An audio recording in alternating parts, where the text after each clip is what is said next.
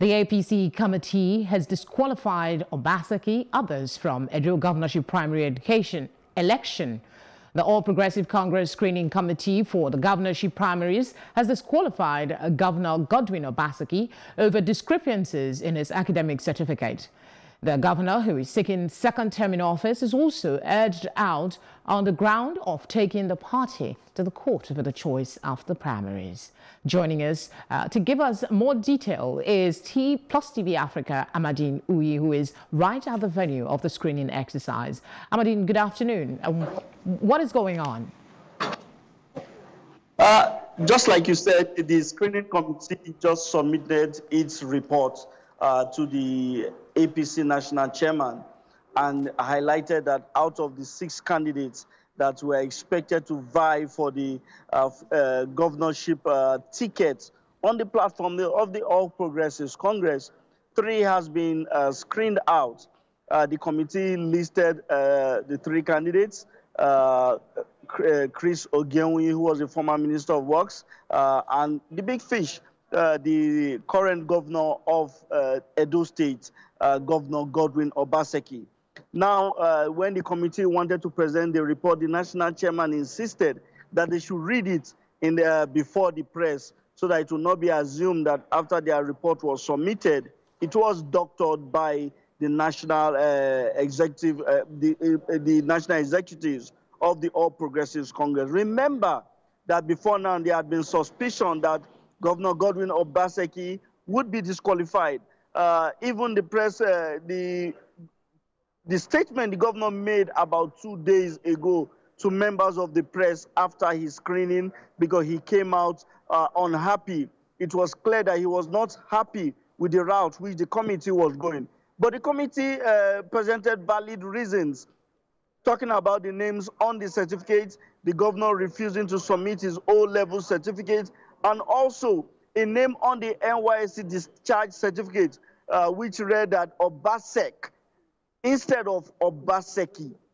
So the committee said that they do not want a repeat of the Bayelsa incidents and recommended that he be dropped down, he be disqualified from taking part in the upcoming primaries. Has there been a reaction from the governor of Edo State? Because just before we came on air, I saw a report on the Vanguard newspaper alluding to a statement predicting his disqualification by the APC and accusing Adams Oshomole of being behind it. But today, now that the comment has been made, he's been disqualified officially, has there been a reaction from him?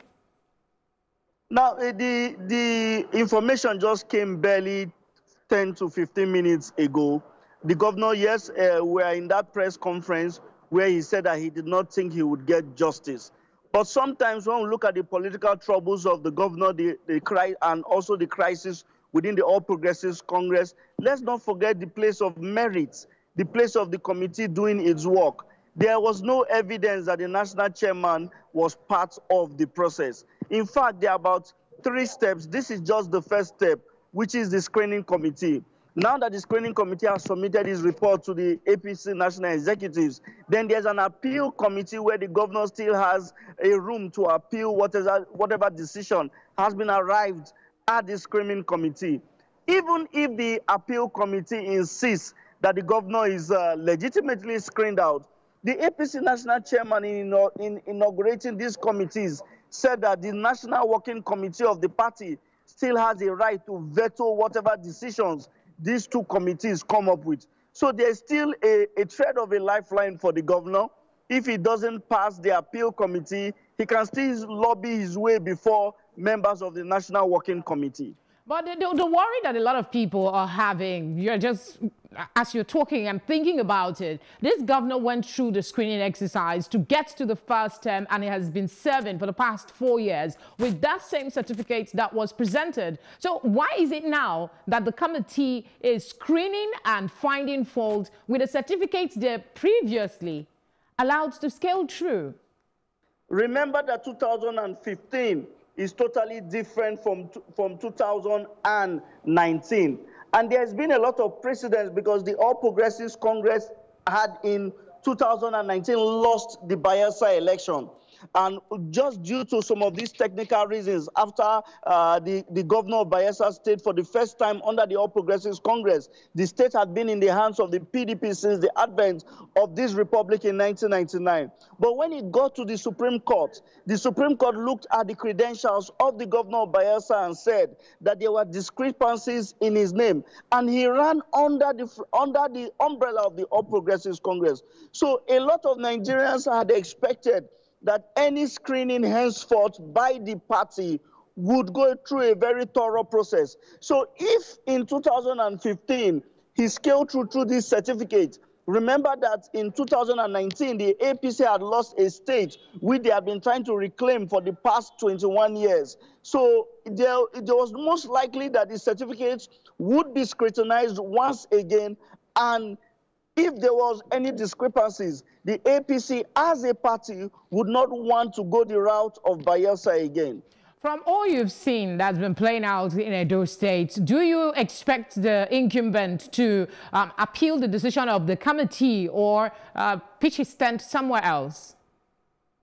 Now, if we take the word of the governor, just what he said 2 years ago, he said he's a party man. So it is expected that he would appeal to the appeal committee, and he will still try to see how he would press his buttons with the National Working Committee. Remember that the national chairman has said it, that the National Working Committee still has a right to veto any decision made by the screening committee and the appeal committee. So all hands will be on deck, and we know that in the next few days, the appeal committee will begin to sit, and all Nigerians will be hoping to look at how this event will play out. All right, Amadin, thank you very much. We will get back to you to get all the latest details on the screening exercise. Do stay safe. Thank you, Felicity.